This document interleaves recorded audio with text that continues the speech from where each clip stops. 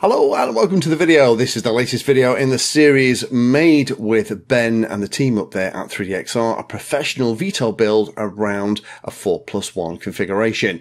Now, do check out the previous videos in the series. I'll put a link down below. But this time it's to take us from where we were last time, which if you remember was Ben talking about how he positions all of the pieces inside the model. So the Q-Pilot Q-Orange Plus, the power modules, where the GPS sits, how he does things like the pitot tubes. To the next video after this one is going to be the maiden flight, and then probably round off the whole thing with a video on how you do VTOL tuning with Ben. So a massive thank you to Ben for your time and effort helping with this series and passing on your knowledge and know-how. I couldn't have done this without you. So I'm going to hand over to Ben in a minute. It is shot in a workshop environment, so do be aware of that. There is a little bit of noise in the background. I've done my best to try and minimize it, but it is a working workshop. So there are people around who are building VTOLs for his customers, so there may be a little bit of noise.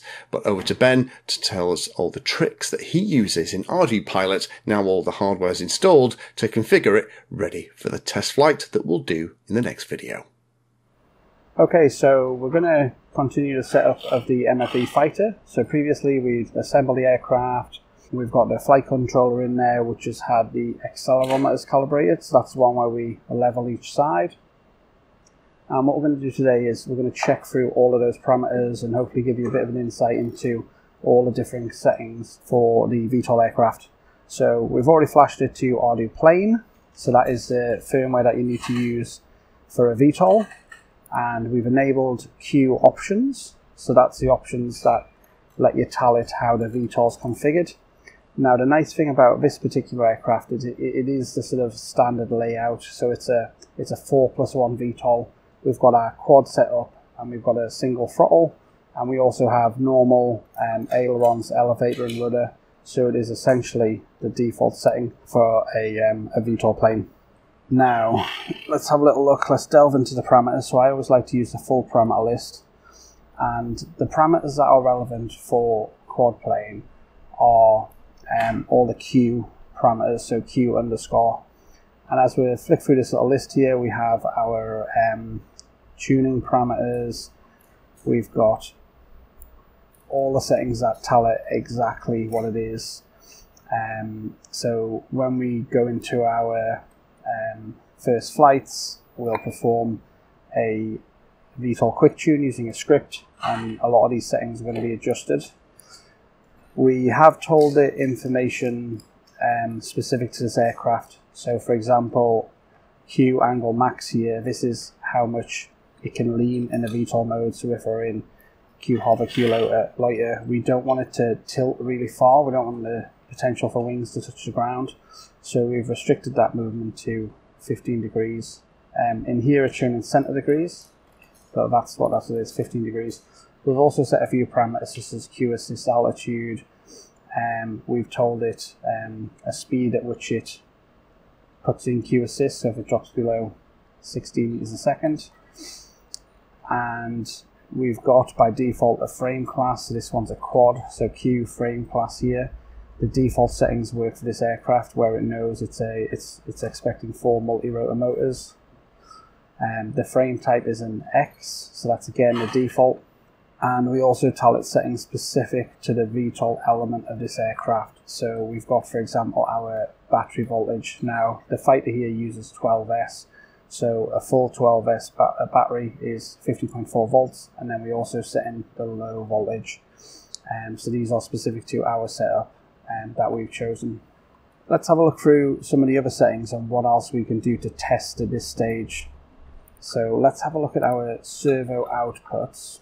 So I'm in our setup, it's a mandatory hardware and servo outputs. Now what this is going to show us is what we've got plugged into what port. So here you can see we've got our port numbers here. In this case of a cube it's 1 to 14. Now the first 8 are the main outputs, and then you go to auxiliary. So auxiliary 1 is actually 9, so it counts up from here. So what I can see from here is in our main outputs we've got aileron, elevator, throttle, rudder. Then we have our 4 VTOL motors on the auxiliary. so motors 1, 2, 3 and 4. And then because our ailerons, we've got 2 servos, we've just outputted a separate pin for that, and the elevator on this model also has 2 servos, so that one has been given pin 14 or auxiliary 6. So we don't use Y leads, I always try and avoid those, so our ailerons and elevators are all individually connected to the flight controller.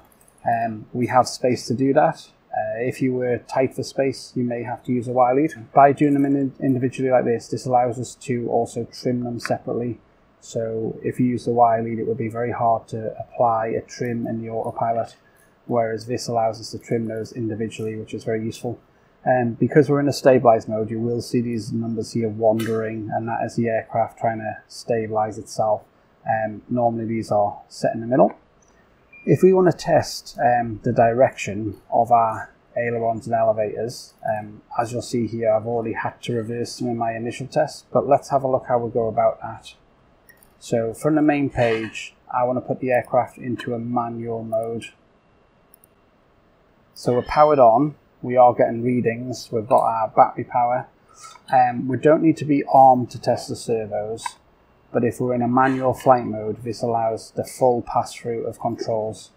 So what I'll do now is I'm going to test the elevator, and I want to make sure it's also going the right direction.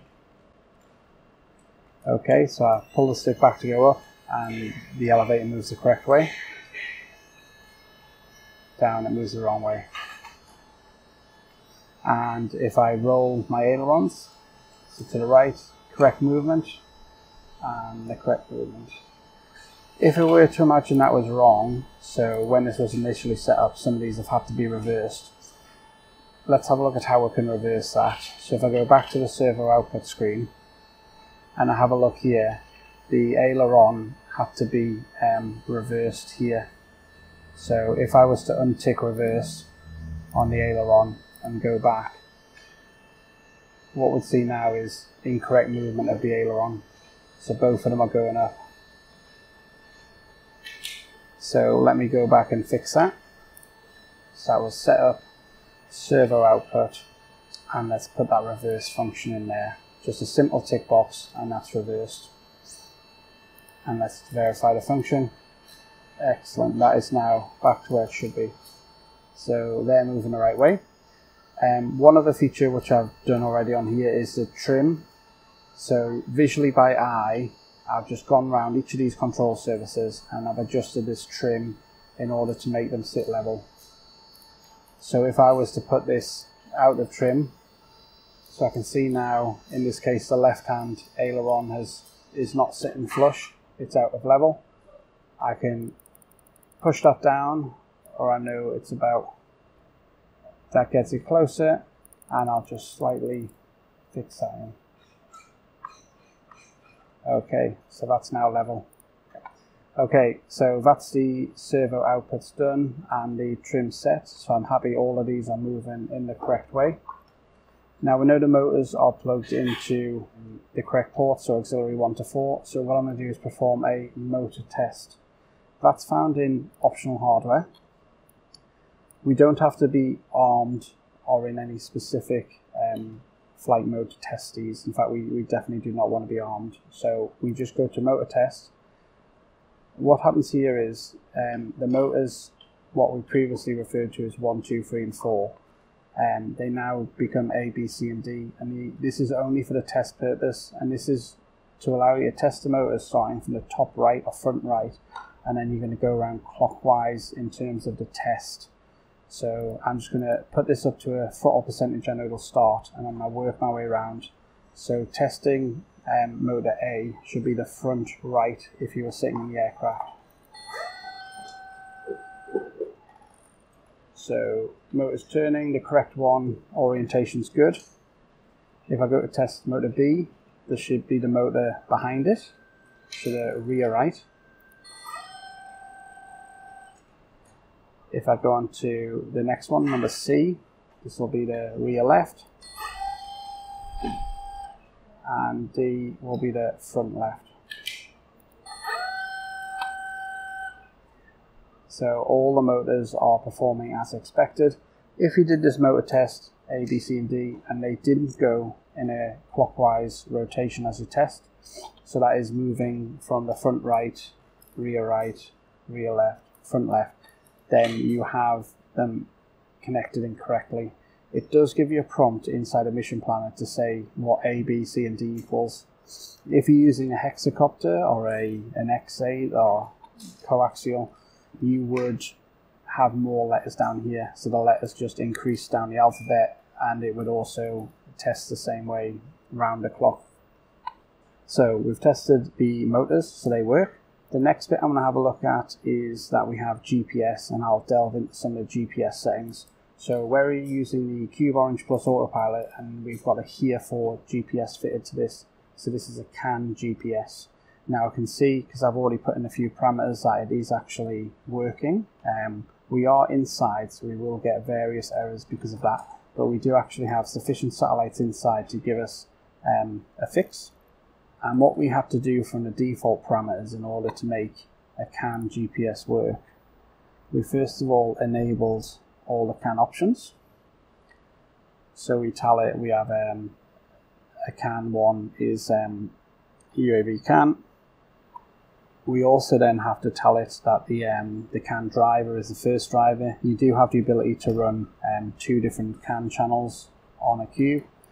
So once we've enabled CAN on a flight controller, we then have to tell it that our GPS is not a normal serial GPS.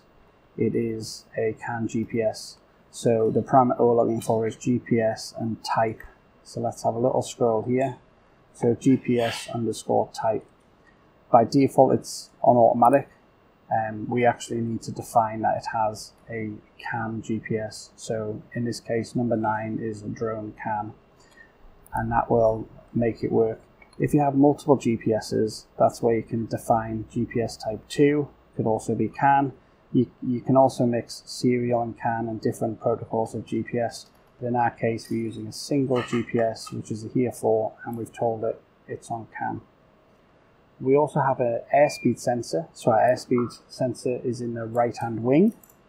So let's have a little look for the settings related to airspeed.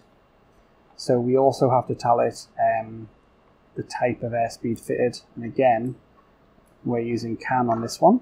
So we have a drone CAN airspeed. So we set the parameter. What's nice about the most recent versions of firmware and Mission Planner is this handy little drop down. So the sensor is connected via CAN. There we go. We also tell it to use airspeed. So airspeed use. And we'll also do a calibration where it'll set the airspeed ratio. So that sets up the airspeed. We also have a Lidar on this aircraft, and I can see we are getting readings. So let's have a look at how that was set up. Now the Lidar or rangefinder that we're using on this aircraft is a Benawake TF Mini Plus. So let's have a look at the parameters related to a Lidar, or in this case it's called a rangefinder. So I've just searched for range or RNG, and we need to tell it what sort of rangefinder we've got. So again, we have a rangefinder type. So rangefinder 1 type here, and in this case it's 25, and from the drop down it's a Benawake TF Mini Plus I2C. There is quite a lot of options on the connection of rangefinders. There is also, if the products are available, the option to use CAN rangefinders, which are becoming more popular. So we've set the rangefinder type. We put in a few parameters to how far the rangefinder can work. So this one I know is a maximum distance of 12 meters. In this case it's written in centimeters, so 1200 centimeters. We tell it how far it is from the ground and also the minimum reliable distance reading. And we enable the rangefinder for landing. And on a VTOL, what that means is it will use the rangefinder to slow itself down when it gets close to the ground in autonomous flight modes. So if you do an RTL as a VTOL, or if you do a VTOL land, it will make sure the last few meters of descent are slowed down, and it does that by using a Lidar, which is a more reliable source of height above the ground than a GPS.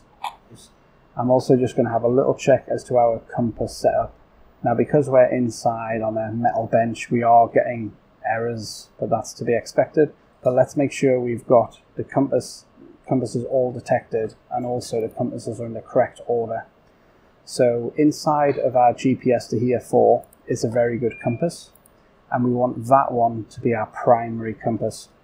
So I'm in our setup and our mandatory hardware and compass, and I can see that priority 1, the first one, is connected via CAN, and I know that is the adhere 4 GPS with the compass inside, so that has become primary. This one below it, number 2, that's connected via I2C, that is the compass inside of the cube. Now the compass inside the cube is okay, but quite often, a lot of the time, people run power wires past the cube, or it's close to sources of interference. Now, because of the way this aircraft is built, it is actually fine to use that compass. We don't have any high power cables running close enough to interfere. So we've left that one enabled, but it's quite often you will have to disable the secondary compass or the compass inside of the cube or your autopilot in many different builds. Okay, so that shows all the different systems we're going to check inside before we then move out to do our flight testing. So we've tested all our control surfaces are connected, that they move in the direction they're supposed to, and we've also trimmed them. We've tested the motors are connected to the right sockets, and also they spin at the same time to show our calibration is done. And we've gone through and looked at our sensors to make sure that our sensors have all connected and all in the correct priority where that's needed. We've also set some of the parameters related to the VTOL, so it knows it's a VTOL quad. It's in an X configuration, and we've gone through the parameters such as battery voltages and Q assistance that are relevant to this plane from the default parameters. The next steps will be to do an initial flight on this aircraft outside, and then we will start to tune and refine some more of the parameters related specifically to this aircraft after we've flown. So there you have it. That's the stuff that Ben goes through to do the initial configuration and checks on something like the 4+1 VTOL that he's building as part of this series. Join me next time. It will be the maiden flight. We'll see if this thing actually flies, and if it does, fingers crossed, pretty confident it will, then it'll be a video on something called Quick Tune, which is something new as of Ardupilot 4.6. So I'll see you then. Thank you for watching my video. Check out the playlist, and adding Painless 360 to your search terms will help you find my content. If you haven't done so already, please hit the like and subscribe button. It helps a lot. You can support the time I spend here answering questions and helping others by using the links in the video description.